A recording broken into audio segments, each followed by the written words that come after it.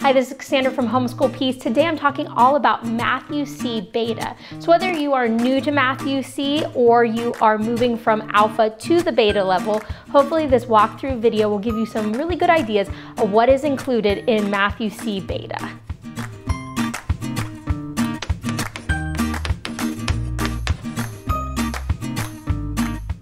If you're new to my channel, you may want to check out some of the other MUS videos that I have, including a pros and cons video. I have those links below, but let's just jump into MUS Beta. And where I want to start is just talking about placement. MUS does not use a traditional grade level in the naming of their levels through the program. So you're not going to see like first grade, second grade, third grade math.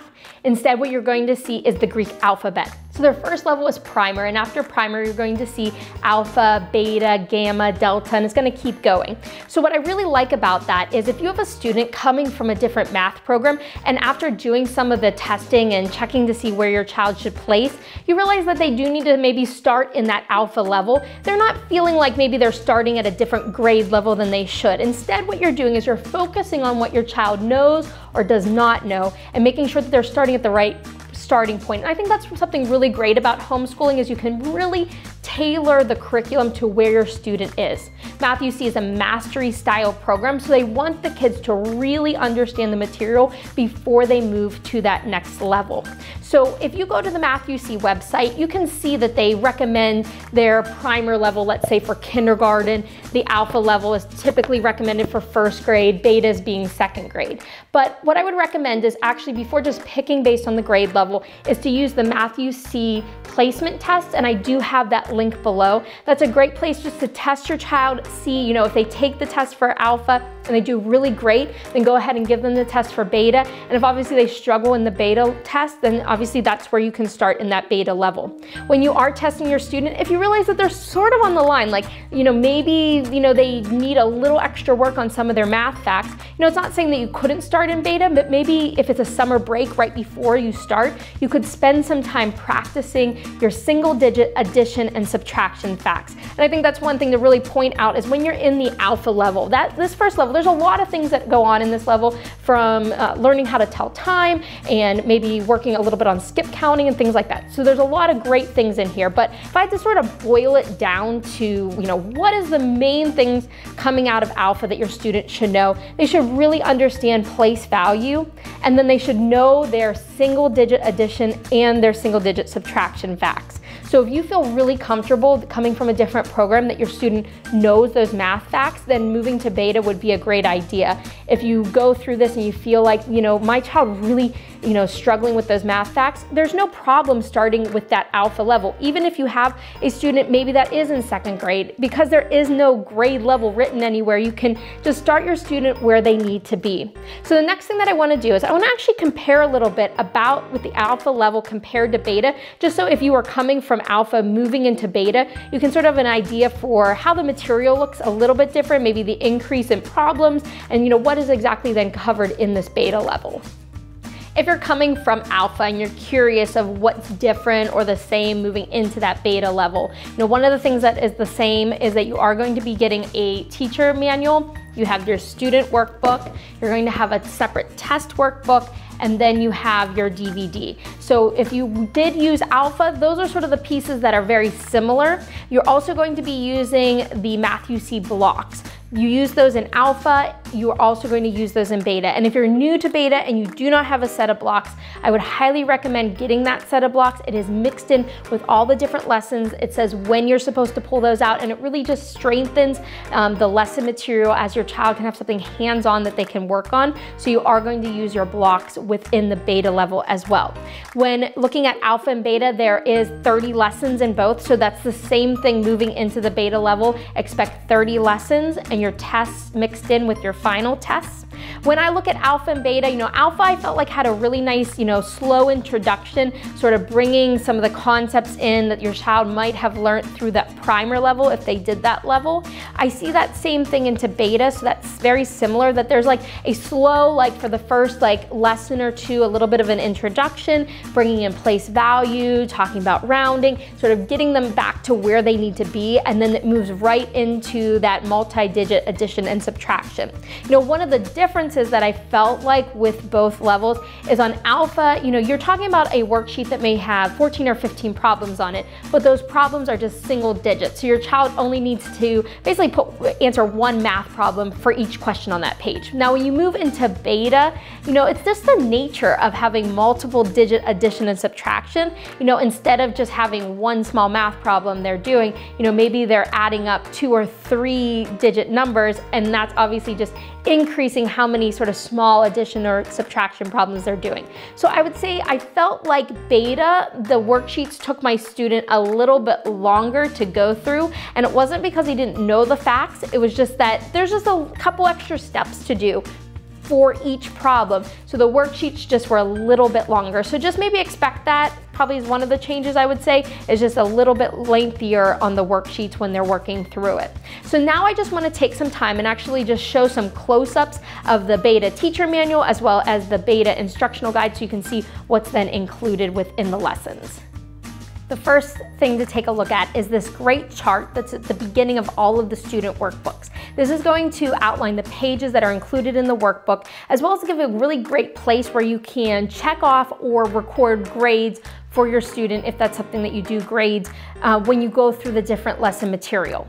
You can see at the top, you see where it says lesson practice, and you see pages A, B, and C. If you're new to Math UC, the first 3 pages of the student workbook that they go through for each lesson is material based on what they just learned. So they're really diving into that content, practicing that material that they're covering within their lesson. Within the pages D, E, and F, that's what's called their systematic review. Though Math UC is a mastery style program, they still take time every single lesson to do reviews and go back to the material that they've taught through the previous lessons. And I really do like that. I love that my children are mastering the material but still have a time to practice those skills that they've learned in previous lessons. And then you can see a spot where it has the tests as well with the unit tests and the final tests. One of the sheets that is not included within this chart is sheet G. So each of the lessons have a sheet G, which is their sort of their fun worksheet. It can be sometimes dot to dots, a coloring worksheet, a crossword puzzle. My students really look forward to sheet G in their lesson of just being able to apply the skills that they've learned in a very fun way. So then now I'm going to jump into an actual lesson. I'm going to be taking a look at lesson 18, and we're going to start in the teacher manual. Now in this lesson, it is multi-digit column addition. So where I like to start is taking a read through the material and making sure that I have an understanding of what we're covering for this lesson, for that week, whatever we're going through, as well as taking a look at these examples. And the examples really do spell out how you would go through these problems, and these examples are really great to just do up on the board with your kids. And then I like to then watch the video with my student as well, making sure that I really have an understanding of what's being covered in that lesson. One of the things that is included in this particular lesson is a mental math section, and that's why I really make sure that I'm not just watching the video, because it can with Math UC, you can get into a trend that you're watching the video and then doing the workbook and almost like teaching from the DVD. Make sure you're still reading the teacher manual and going through it, because they have some great tips and tricks and ideas, and as well as extra activities like this one with a mental math that you can go through with your student asking those questions, and so I really like that as part of the lesson. So now let's take a look at some of the worksheet pages that are part of lesson 18. And so I mentioned that the first 3, so A, B, and C, are going to be based on the material that they've just learned in that lesson. So you can see that column addition, you can see that rounding. So they're going to go through this worksheet page and finish that. On this back side of all these worksheet pages, you see story problems. So it's something that's included within our Math UC lessons, are great problems that you're able to go with your student and make sure that they're able to really apply those skills that they're learning to more of a real life situation or problem. You see for B, very similar to what we've just seen in C as well. So A, B, and C, all with the lesson material. Now taking a look at 18D, now we're moving into that systematic review, bringing up the things that they've learned in the previous lessons. So the first 3 problems on this D sheet you can see is what they covered in the lesson, but then they move into some other things, even some reviewing some subtraction facts, working on some skip counting, as well as some other story problems. And so the systematic review continues for sheet E and then sheet F.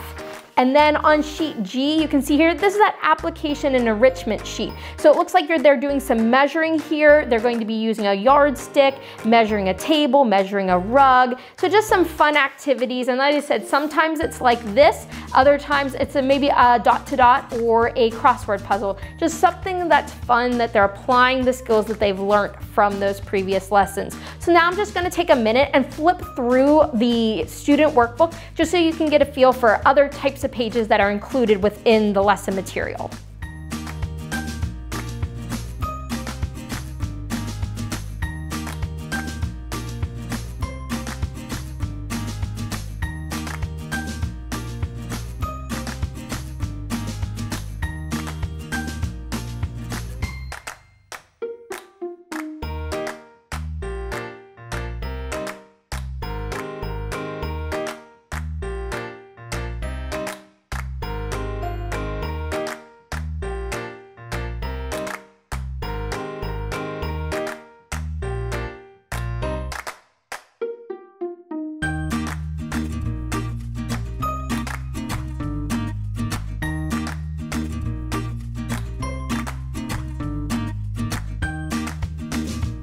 I hope this was helpful going through the MathUC beta material, just so you have a better idea what's included in the program. If you have any questions, make sure you leave those questions below. I'd love to be able to answer them for you. And before you leave, don't forget to hit that like button, that subscribe, and I will talk to you soon. Goodbye.